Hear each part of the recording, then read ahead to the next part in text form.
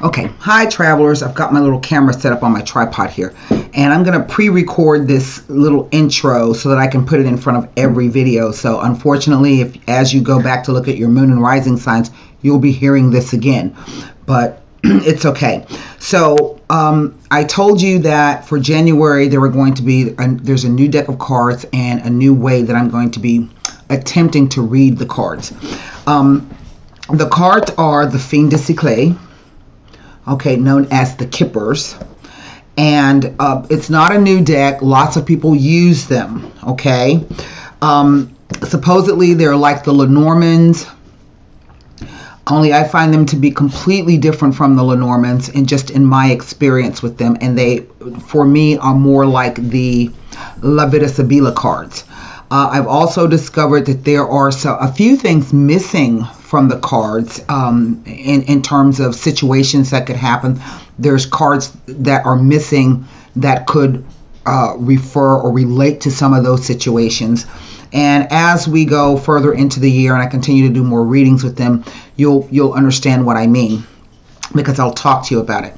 And so I, read the little book that came with it. Okay, and that's all well and good. Some of the stuff I didn't understand or I did not agree with, and so, you know me, I created my own little book, the Fin de Siècle. Now, before I talk to you about what I did with the book, I am quite sure there's going to be somebody out there who's going to come up underneath the video and be like, well, that's not how the cards are read, or that's not what the cards say, or that's not what the meanings are. And that's fine and good. I have a process of bonding with my cards, of imprinting with my cards, and I wrote about that in a little short article over on Substack about tarot hygiene. And so in imprinting with the cards, they were really talking to me a lot. And so I was able to go back in and write my own little book and add some extra interpretations into it in terms of how the cards spoke to me in combinations with other cards. And so that's what's contained in the book. All right. Now, the way the cards are going to be, here's the deck. Okay. And so they're almost like I find them completely different from the Lenormands, especially the French Lenormands, even the Dorndorf, the German Lenormands. They're completely different. I think these cards are a little bit more plain spoken. So in that regard, they behave a lot like the La Vida Sibila. I've been doing some practice pulls. I haven't necessarily had to use the Sibilas for clarification, but I may have to. That's not the fault of the cards. That would be me, the reader, not understanding what the cards are saying to me. So I will be using, perhaps, if need be, the La Vida Sibila for a bit of clarification. These are going to be shorter readings this year. It's going to be 1, 2, 3, 4, 5, 6, 7, 8, 9, maybe a 10 card spread, anywhere from 6 cards to 10 card spread in a pyramid shape with 3 additional cards off to the side. Those 3 cards additional off to the side will be dealt first face down, and then the rest of the cards will be dealt face up. So the 3 cards to the side that are face down will be things that may come into play. Okay, again, as with all readings that I do here on YouTube, these readings are free, therefore they are general, and in order to gain any insight into your own specific situation requires a personal reading. And the way that I do personal readings, how you book with me, you contact me by email, and I get your birth date and your sun sign and just your questions. I don't want to know the story. I don't need to know the story about what's going on with you. I just want to know what the questions are, and then I read for you. I do live Zoom readings for 60 minutes. Everything else is recorded, which you upload it to YouTube so that you can go in and view them, download it, save it, delete it, whatever you want to do. I don't need the reading anymore. It's yours to do whatever you want to do with it.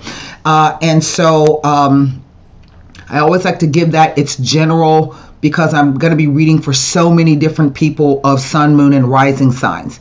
So again, if you recognize a story, then you can always just book with me. You can go over to the About box section of my channel, and there you can find my reading packages. And I left one off, the 20-minute reading, so it's up there now in the About box section.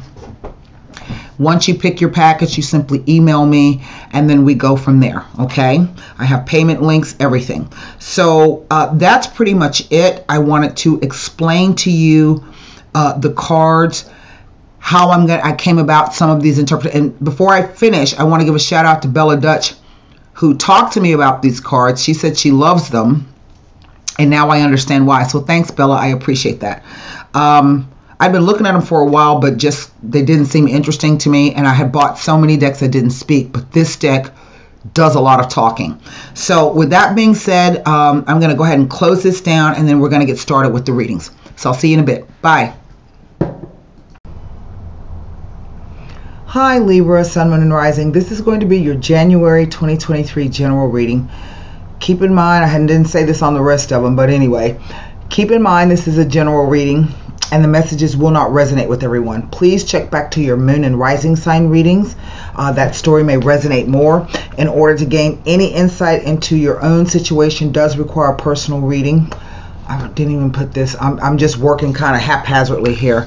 If you want to book a reading with me to look at your specific situation, you can email me at the address that I just put on the screen, and then we'll go from there. You can go to the About box section and view and take a look at the pricing, the reading packages. So simply pick one and then email me and say, hey, I want this particular reading, and we'll go from there. Okay, so you saw the introduction that I placed about the Fane Dissy Clay. This is a new deck of cards that I'm going to be using for this particular month of readings. And as I stated, the way the reading's going to be done, there will be 3 surprise cards that are face down, and then there are going to be 10 cards face up in a pyramid. And after we finish reading the pyramid, then we'll turn over the 3 cards to see what the other influences that may be coming in to affect the situation. And then you'll get an opportunity to formulate a question to the angel answer cards and to the Golden Nostradamus, and that's how we're going to wrap it up. Okay, I do hope everyone is having a great Christmas. Everybody got what they wanted. You're able to see the people that you wanted to see. It's the first time we've really been able to get together since COVID. So I've already done some meditation and shuffling on the Libra sign and glyph.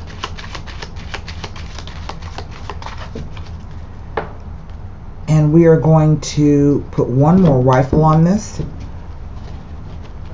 These cards speak a bit differently. I don't find them at all to be like the Lenormand cards, which is the way they're sold. I don't find them to be that way at all. I find them to be more in line with the Sibyllus, but they lack a lot of vocabulary that the Sibyllus lack. And I have not, I think only maybe 1 or 2 readings, I can't remember which ones, for which signs, I actually had to utilize the Sibyllus to try to coax out a bit more information. Okay, so cut the cards. Here we go. Let me move these over here, and what we're going to do is we're going to put the 3 surprise cards over here. Okay, and we'll come back to those later. So here we go. First card down, Great Fortune. Let me let you look at it. Sorry. Great Fortune. There is Fortuna herself. Next row, Unexpected Income. But Despair, which kind of negates that card. We'll discuss that in a moment. Next row, Change. Oh wow. The Thief. That's never good. Poverty.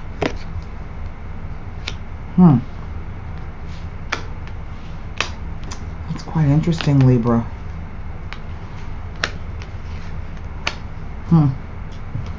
Last row, The Gift. That's our timing. Sudden Wealth.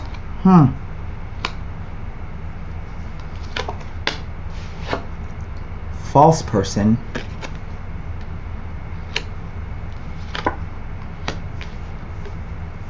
Concern.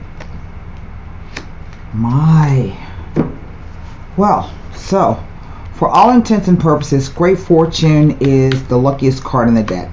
And basically what we're looking at in this situation is that we could say presently or at the moment, or in the distant past, near or distant past, that everything seemed to be going great.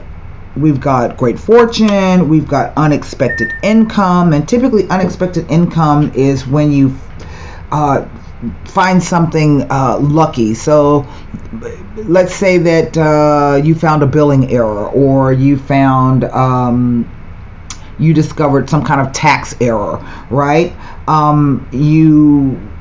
It's not necessarily money that you earned, it's like money that you find, so to speak.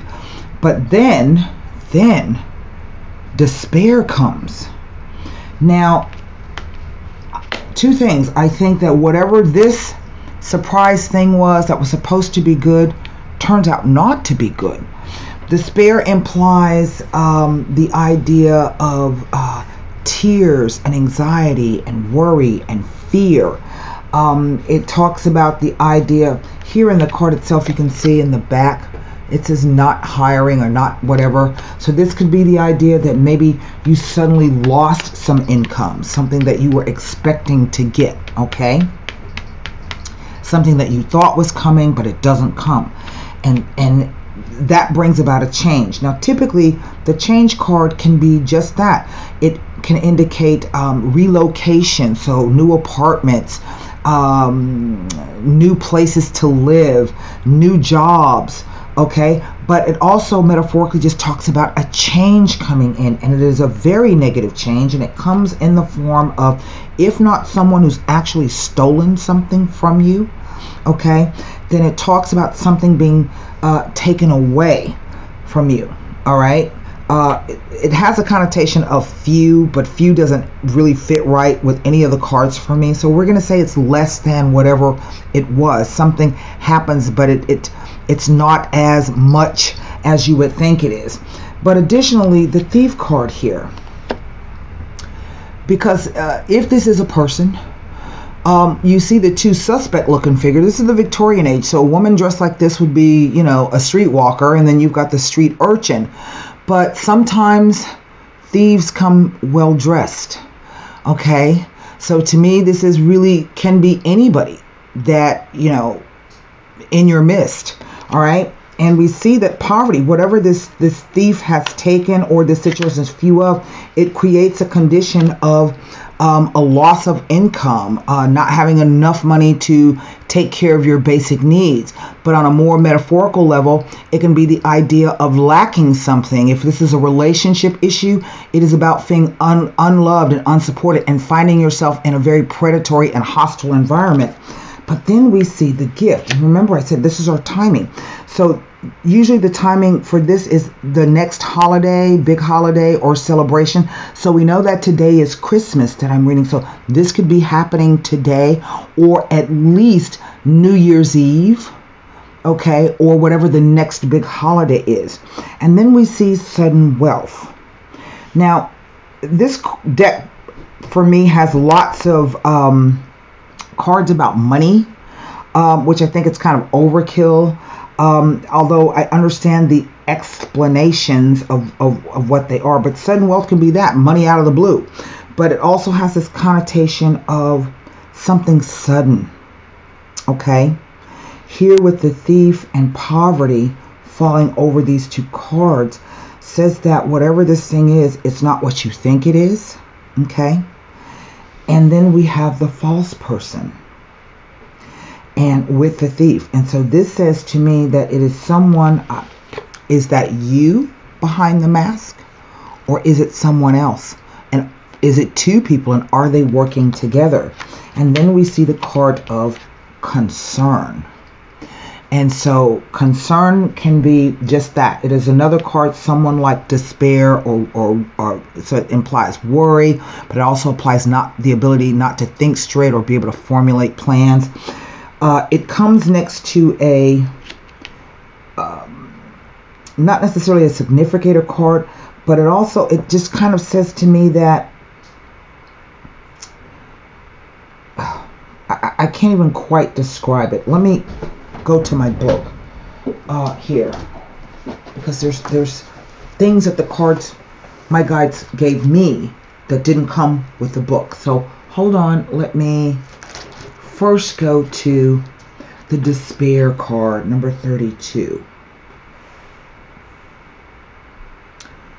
The following cards. Well, we don't have any of the positive falling cards here. Okay. Following it. So let's go to number 9, the change card. Right. It metaphorical and literal change is what that says. But then we have the thief card. And next to sudden wealth here, it implies someone stealing from you, or a con or a swindle. It could even be unscrupulous business partners that try to steal your clients and gossip about you, and shady contracts. Okay? The change card doesn't really tell me anything except that there's going to be a literal change here. The poverty card, number 37. A lack of control, being in a bad position, being down on your luck and misery. It predicts deprivation in the material and emotional realms. Okay, that's what this card is saying. So something obviously is being taken away. Either an opportunity for change that's going to leave you, or that literally someone is going to steal this opportunity from you. So with the gift card, as I said, the gift card lessens the blow of nearby negative cards.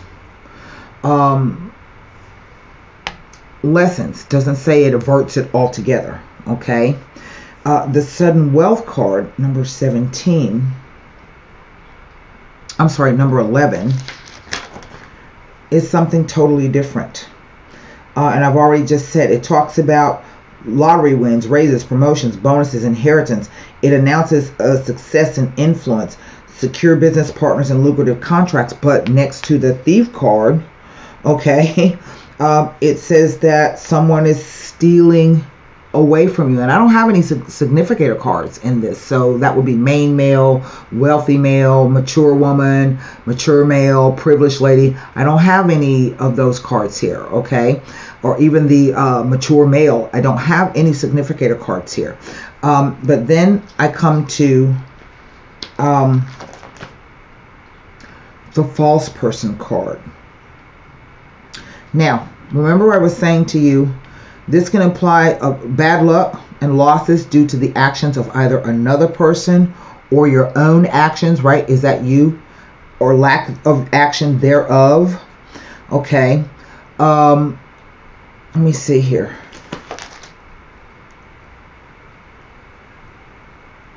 And to me, that's it. That's what the card says. So it's a change.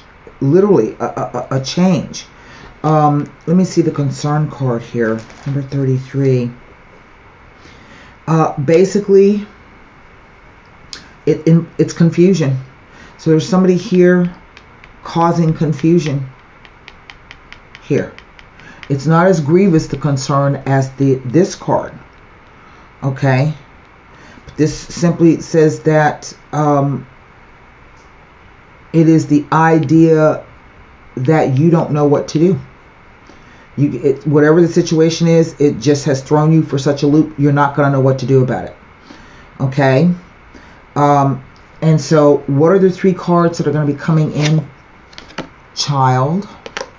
So to me, this is both a descriptor and a descriptor. So the child card represents new beginnings or new things, something new starting or happening. It can apply to anything. But it also has the connotation of something being naive and vulnerable. Occupation. This is your job. What you love doing, how you make your money. And with these cards, it says that somebody's either stealing from you, okay, or they're trying to take your job. Okay. All right. And this could even be a new job, a new situation coming up surrounding your work. What you think is going to go well, you're going to find out that somebody's out thwarting you. Last card, courtship. Now, if this is about going courtship, this is not, doesn't talk about, you know, romance, so to speak. It can indicate dating and meeting people. It's not true love, because if you look at that card in the back, Cupid's arrow is not even drawn. But this card also talks about meeting people and having conversations, or someone trying to talk you into something here. Okay? Hold on. It doesn't represent contracts. That's a marriage card. I just want to make sure that I give this to you right. Right. New people entering your life. It is attempts to seduce or talk someone into something. So it talks about meetings. So I feel that this is either somebody that you are thinking of joining forces with, you're already in business with, maybe you are consider going into business with them, a merger. There are no cards here of legalities. I don't see that.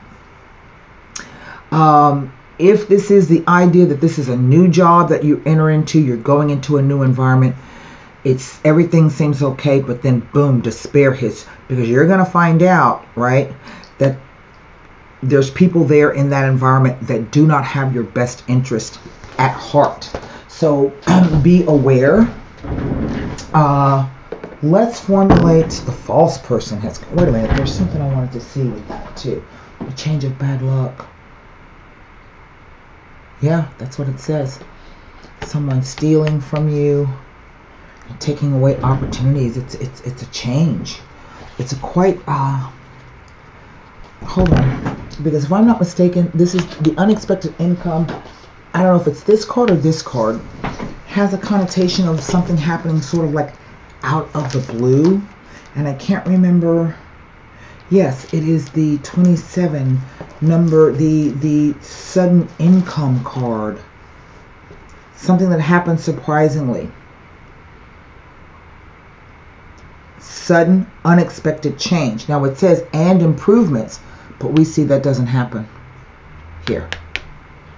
Your luck changes. This is luck. This is Lady Luck. She's right at the top. So what this is telling me is that the wheel is going against you at this moment. Okay? And so you need to be very, very careful and very circumspect who you choose to talk to, who you choose to do business with, who you choose to bring into the fold. You know, like I was telling my daughter the other day, give people the side eye, keep them at arm's length, don't sign anything, okay? Don't agree to anything, don't commit to anything, because that's what it looks like to me, okay? All right, formulate your question for the angel answer cards.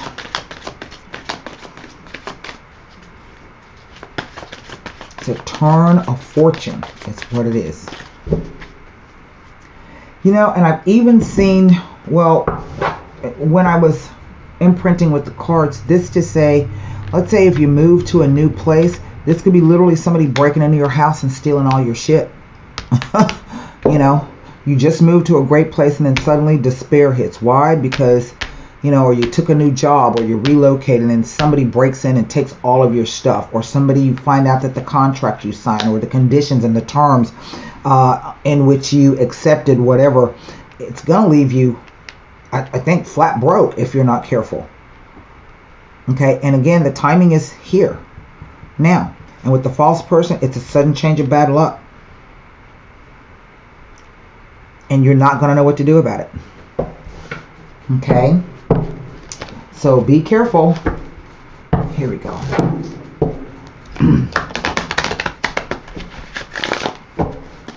Here's your card. This one. It's up to you. Well, isn't that interesting? Okay. You know, I had these boxes here. Hold on. I said I could sit the cards up while I was reading them to you. It's up to you. big statement. Remember, and I said this could be problems, change of luck, either due to other people or your actions or lack thereof. So it's up to you. It's trying to tell you something. It's up to you. The end result of the situation you are asking about is entirely in your hands. You can affect the outcome by taking a proactive approach to solving any challenges. Stand in your own power and have confidence that you have what it takes to bring about a happy ending. Do not wait for someone else to rush in and take charge. In order to come to a successful conclusion, this situation requires your unique perspective and experience. You already have it, right? If you live and if you're living and in the sound of my voice, you already got the perspective and experience on how to handle this. Okay. Wow. The key just jumped out. Okay. That's very important. Keys can open things. Keys can lock things. Right? Chiave. The key. What number is it? Number 16. The key. While the downcast are fast asleep, like the blissful, they have no need to weep. This card announces the opening of new doors, many opportunities, and overall improvements in the quality of life and good fortune. Open yourself to new possibilities. You will be lucky. Well, you know, I really don't know what to say about that, because to me this doesn't look necessarily like luck. It looks like a change, a turn of the wheel. So I can't say it's not lucky, because we really don't know what the lesson is when things happen to us, right? But as I say, the key talks about something very, very important. The keys imply responsibility. And the key either will solve, it'll be the key in terms of finding out the answer, knowing what the problem is, to get to the solution. Keys offer solutions. But it can also be the idea that you are locked out of something and you can't access it. Okay? So you do want to be careful. And so that is what I have for you. Libra, Sun, Moon, and Rising for January 2023. I do hope those messages help. And until next time, be well, stay safe, and namaste.